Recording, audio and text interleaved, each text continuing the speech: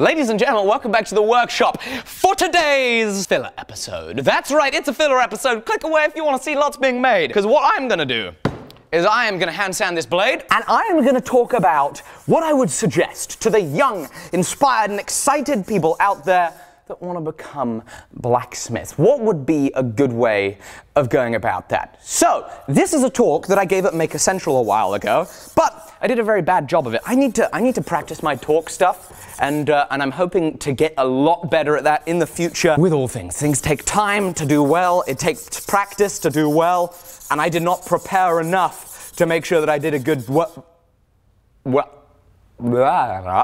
job. I did not prepare enough to make sure that I did a good job. And it's the same lesson that I learned here in the workshop. Preparation and effort and discipline and the care to do the job right always is worth it. So, the first thing that I would recommend that you do is you take a blacksmithing class. Now, there are blacksmithing classes all over the world. And yes, it's going to be expensive to take your first blacksmithing class, but it's going to be a much better introduction into the craft than trying to go at it completely ground zero. Right, so the way that I learn stuff, it's not the best way to go about learning things. The best thing for me would be to seek out mentors in the craft and learn from them and study from them. I've got a business to run, and so the cost that I pay is I end up making a lot of mistakes for being able to run this business and share the journey with you on YouTube. That's something that you can't always do. And if you want to learn the craft efficiently while getting as good as possible in the shortest amount of time as possible, I think you need to get yourself a mentor, and here's how.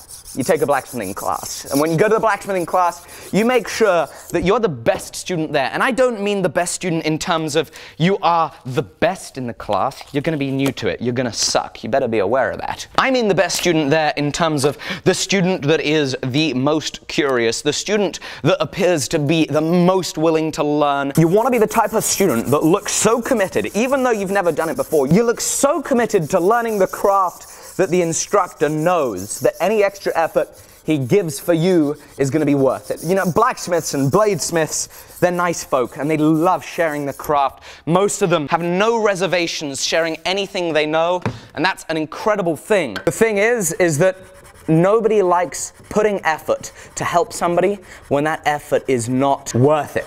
When that person gives up, doesn't continue, doesn't press forward in the craft, and doesn't continue learning.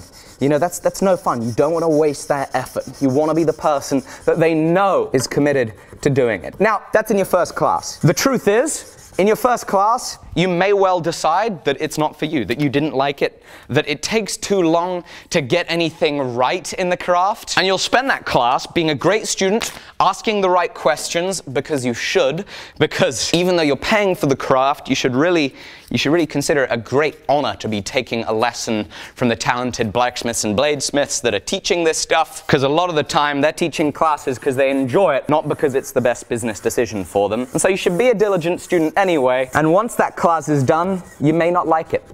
You may say it's not for you, you may say it requires just a little bit too much patience, and you want something that you can do that has a little bit of a faster result, say.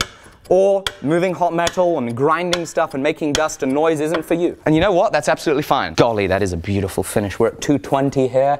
And something I learned from some Nick Wheeler videos, and he's a phenomenal, look at his YouTube videos, they're amazing. You're going to learn so much. You should take a class though from people first, because he's mentioned before in his videos that a 220 that he does that's clean will outperform in terms of the aesthetics, you know, in a 1000 grit finish that's got scratches in it that aren't meant to be there. And you know, when I look at the section of this that is nice and clean, I can truly believe that. Anyway, hopefully though, you do enjoy the class. And if you enjoy these videos and you know that you're going to be bad at it from the get-go, and you know it's going to take time to learn it, you probably will enjoy the class, because let me tell you, it is truly, truly thrilling to make this stuff and to learn these crafts, and obviously that's why I do it. And here's the result. You took that class, and you were a diligent student. You were committed to taking the critique that the instructor heeded and learning from it and doing better at every step, asking the right questions, the questions that applied to you, not questions like, hey, how do I make explosion pattern Damascus? Because it's your first time blacksmithing. Asking how to grip the hammer is a much more appropriate question to be asking in that situation. There's no point getting knowledge that's way out of your knowledge zone. Ask the sensible questions first. And the instructor is hopefully going to like you. Which means that when you go asking him questions like, where can I buy an anvil in this area? Where can I buy a forge? What do you recommend? He's going to help you, and he's going to give you advice and knowledge that is going to be first-hand and invaluable. It's going to be so much more efficient and effective than doing hours and hours and hours of research on Google and YouTube trying to find the best answer to these questions. No, just get a professional's opinion. Pay for that opinion because you're taking a class. Pay for that opinion because you're being a great student who's making it a pleasure for them to teach the class, but get that professional's opinion. There are lots of schools of thought on, what is the best forge for a beginner and the best anvil for a beginner and the best way to swing a hammer and all of that. But frankly, it's just absolutely ridiculous for that to get in the way and hamper the opportunity that you have right now to type in "learn blacksmithing" and then your area, get in a car, get on a train, get on a bus, however long it takes to get to the nearest place and learn from them. And the ideal outcome is that as you become a diligent student, the instructor sees that time spent teaching you is time well spent, you might be able to ask to come help sweep the floor. The trick is you want to make it worth his time to be there in his shop.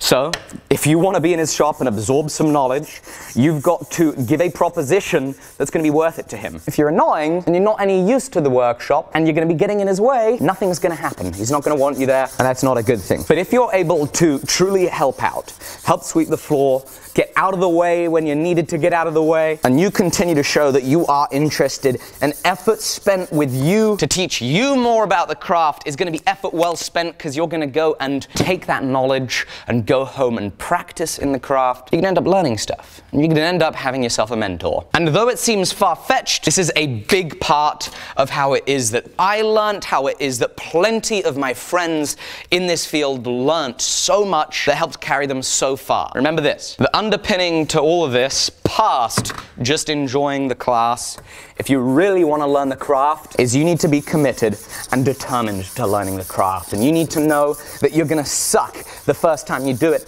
And you need to be willing to commit yourself to honest critique of your work. This here isn't even with here. I need to fix that by bringing that bevel back down. Honest critique of your work, accepting the critique from others, and being driven to do better each day. So that character that's going to underpin your success as you continue, or as you begin to learn this craft. So to all the young viewers, and even not so young viewers, you can start this anytime, who are watching and they really, if you really want to get into this craft, go get yourself a blacksmithing course, be the best student on that course possible, be determined to learn that craft. If you decide that it's for you, jump right in, both feet first, take on the hobby and learn the skills that you need to learn and enjoy it because it's a hell of a lot of fun. Thanks for watching, guys. I hope you enjoyed this little filler episode. I'm going to see you on the next little filler episode. Bye-bye.